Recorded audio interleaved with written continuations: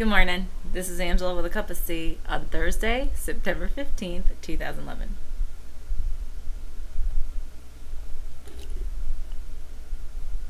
I'm just looking out my window as a bird just flew up there. I was waiting for it to chirp for us. So today's topic is so funny the way it came to me. And I asked for the topic 3 different times, thinking I was misunderstanding the visual that I was getting. And oh no, I just got different versions of the same thing each time. So apparently this is the topic I'm to cover today, and that's okay, because actually I do understand now. I've got more of a download as to what it is I'm supposed to talk about in relation to it. But it was very funny, and I know I don't usually talk about how it comes in, but it's very hysterical that there's a big C. I saw this big C, like a big building, mammoth statue C, and a train coming through it. I was like, what?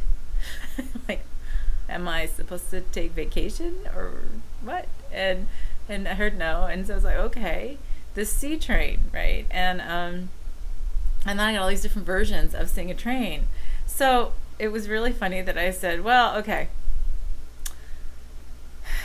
C is what I use for the term for creator, creator, and I even will abbreviate it as C a lot of times, like when I'm talking about it in like emails and stuff. But actually, a cup of C comes from creator, and that's the same thing as spirit, God, the all-encompassing power, force of the universe.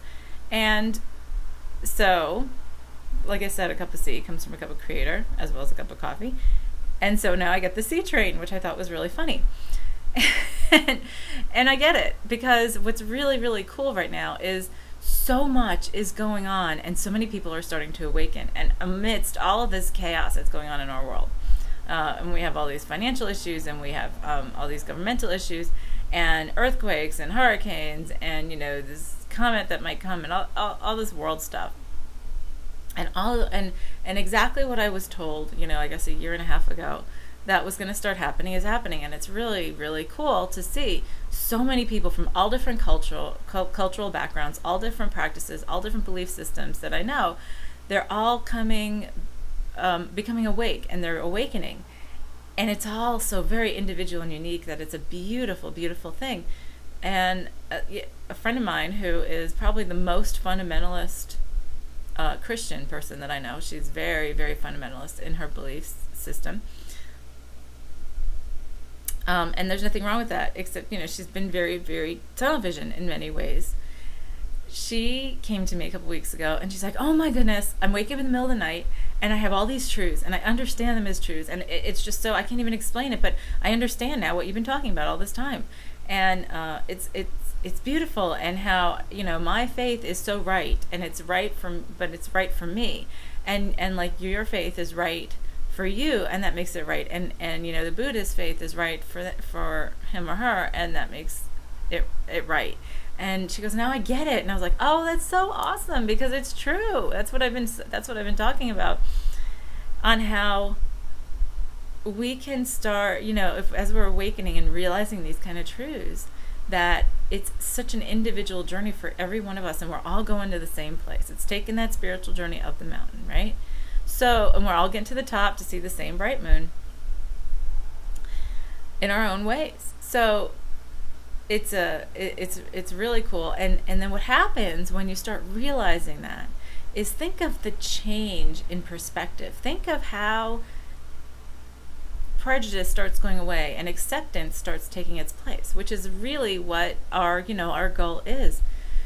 So I've just spoken to so many different people in the last couple of weeks, and it's just amazing how I'm having these conversations every single day, and everybody has a different take, a different opinion, a different way that it works for them, and yet it's still the same idea. It's still the same thing coming from the heart, and the same understandings, just from a different background, a different perspective.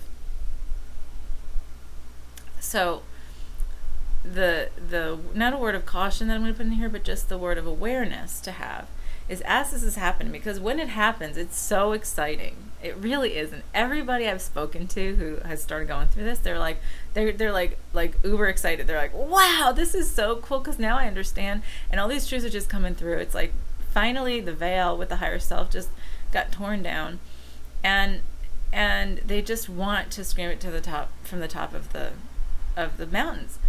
So the word of awareness is this: as that happens, it's wonderful to discuss it with other people. I love it. I have open spiritual discussion groups and stuff like that because I love listening to what's going on with everybody individually. And we all can learn from each other too, and we can all learn different perspectives from what's going on, with each of us individually. The word of caution, as we all get on the C train, right, is not the word of caution. The word of awareness is not to remember that we are good and we're right and perfect in our own beliefs, and that the acceptance part is accepting where everyone else is around us. Now, we can offer help and gladly, and assistance as people feel lost, and then you have this ego play, because the ego does step in, and you have some that don't, they'll say, oh well, this is how my life goes, and I just don't have that same feeling, or I don't see it, and the tendency tends to be to push it then on other people when they say that. It becomes an egoic thing, like, oh well, yeah, here I am, so let me push on you. And it's most of the time it's not an intentionally negative thing, but it can be in terms of the other person who isn't quite where you are yet, or is in a different place. It might almost hold them back from their awakening, in the way of, because then they have the ego saying, well, what's wrong with you? And okay, well, this is what so-and-so is experiencing, and they're really, really, really convinced that it's right and everything, so it should be what we're going through, and we're not. Or it's what we should feel, and we don't. And again, there's nothing wrong with that. So we're going through, again, this chaotic time. And with all of us awakening, which is such a beautiful, beautiful thing, let's keep it a beautiful, beautiful thing. And again, it's sort of like I talked about not repeating history from like on Monday, when we were talking about 9/11, on how it's so important to learn from history and to get to the next level. So now here's the big lesson. We are in the midst of this huge awakening, and all of us are like listening. Finally, we're getting the veils taken away from our higher selves. We're learning again, or we're remembering again how to listen to ourselves, and that we have all the answers inside of us. And the key is, yes, it's awesome to get excited. The key is not to repeat history in terms of pushing beliefs on others. Because look at how many times that's happened with how many belief systems. And the key here is so many flavors of ice cream, and that we want so many flavors of ice cream because it's what we are. It's all this individual experience that we chose to have.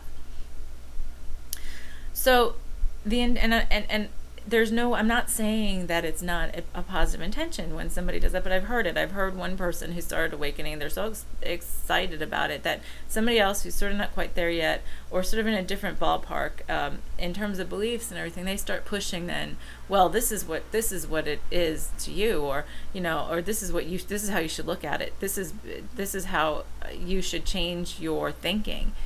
Well, the better way to approach that is, this is how I see it, and it makes sense to me.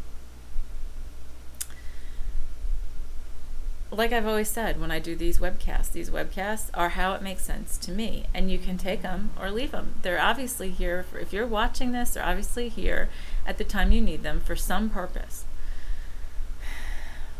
And I always maintain that everybody's belief and their faith is very individual to them.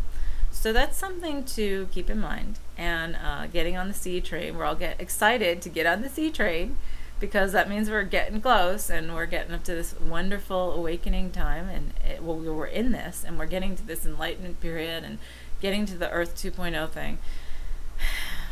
So just a little bit of clarity and a little bit of stepping back taking a couple of deep breaths and remembering that, yes, it is so beautiful what we're all going through, but let's be patient and allow everybody else to come into their own, and try to cultivate them coming into their own. So on that, I'm going to let you go. Have a great weekend. This is Angela with a Cup of Tea.